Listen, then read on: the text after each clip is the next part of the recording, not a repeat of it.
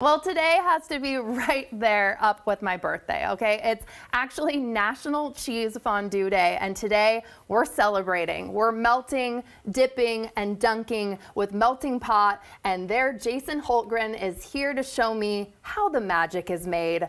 Thank you so much for being here. Hi, thanks for having me on the show. Oh my gosh, you can bring bread and cheese and chocolate and all this anytime. I know, to come right? On the show, okay? It's fantastic.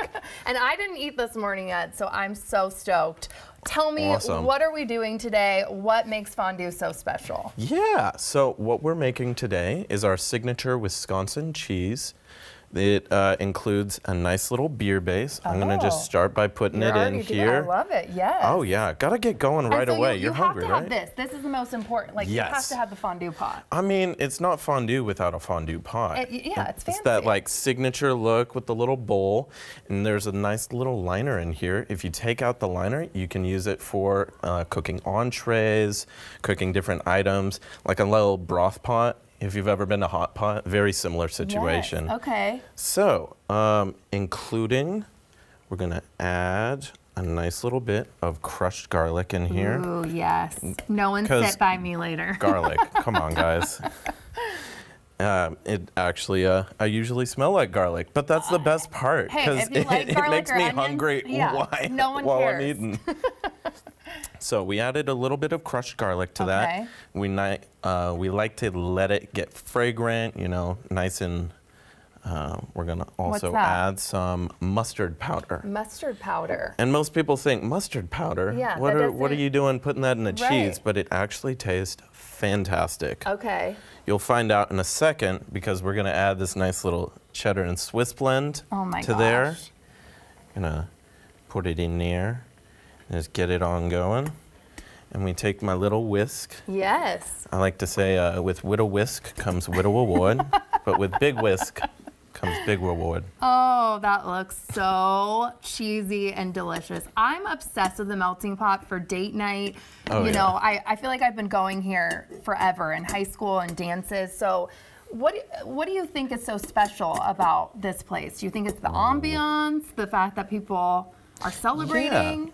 I think some of the greatest things about the melting pot is that it's more of an experience than just eating food. Because you can go anywhere and just eat a meal, and sometimes you're rushing through it, sometimes you don't take a moment to sit and enjoy the meal that you're eating. Yes. But with the melting pot, it takes time. It takes like almost 2 hours at times. Wow. Where, you know, there's someone making this cheese right in front of you, and they're showing you, like, this is a cheese pull and this is what it looks like, this is how you do it. A lot of people who come into the melting pot, it's their first time coming in. Right. So they're not really sure what they're getting into, but it's actually so much fun. And you're folding in the cheese right now. Is that what you're doing? You're doing it in stages? So I'm adding some more cheese. You don't want to add it all at once, because it's too much. It'll just become this nice big clump. Okay. But if you do it correctly, and it's starting to melt in, you can start to see it kind of gaining that texture of, it's almost like a thickened soup. It's like queso. Almost. Oh my gosh. And how hot is this? I mean, I see that these are very hot, so we like to be very careful around the melting cheese. Definitely. A lot of people, when they eat it, they can start at the edges, and that's where it's the hottest. I usually recommend people start at the middle of the cheese fondue and then work their way out, and while they're doing it, they turn the burner down just a little bit, and it helps it. Pro tip. Fondue tip. Little pro tip. That is why we're here. And I'm seeing so many things that you can dip. I feel like this is just, you know, of course, bread. Yes. Like, my diet revolves around cheese and bread. I'm obsessed. I mean, but it's different types of bread. Okay. You can't just have the regular old bread. Also, I added Worcestershire sauce in there. I was going to say, is that balsamic? Okay. Yeah. So that's adding in a nice little texture. Yum. We have ciabatta bread and pretzel bun with some green apples. We have broccoli, cherry tomatoes, and carrots for our dippers. Yum. And we also have a charcuterie board. Look at that cheese pull, you guys. Yeah. Stop. Oh, I wore white today, but it doesn't matter. I should have gotten the black menu memo. And then dessert too is a whole thing. Oh, it's fantastic. So you're just fondue from start to finish for dinner. Oh, exactly.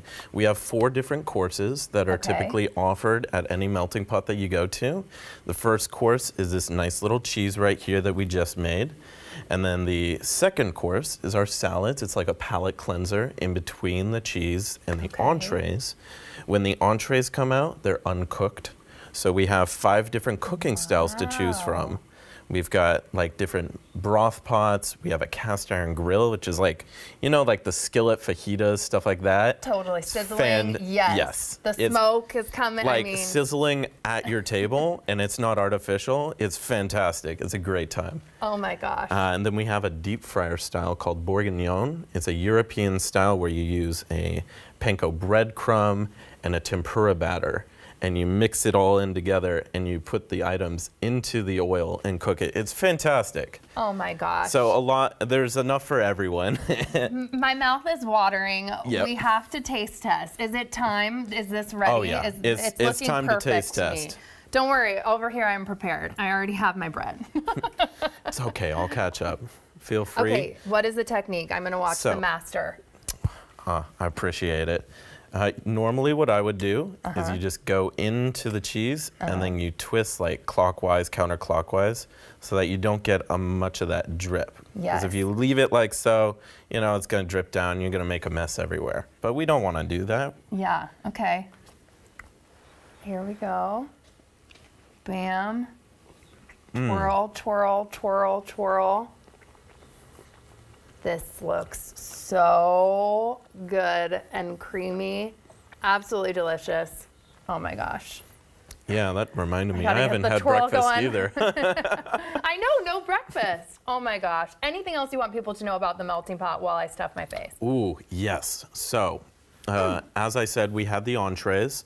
And then after the entrees, a lot of people are like, you know, they're getting that food coma, sitting heavy back in the chair.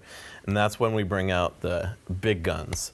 What we are well known for is our cheese and our chocolate. And the chocolate is a fantastic, like, headliner. I would go in just for chocolate. Right, just if go I for could dessert go for and a drink or something. Exactly. Oh. And so this one right here is our original chocolate. It's got a nice little scoop of peanut butter and milk chocolate, and it's melted. You can mix it together. And then the dippers over here include Rice Krispies, Belgian waffles, Oreo dusted marshmallows, bananas, strawberries, pound cake, blondies, and brownies. You are just, I mean, my mouth is watering. I'm excited for the commercial break to have some of that chocolate. Jason, thank you so much for being here. All of the Melting Pots recipes for this Wisconsin cheddar fondue will be on the website, or text the word recipe to 206-448-4545 and we'll send that to you. Now go and get your dip on.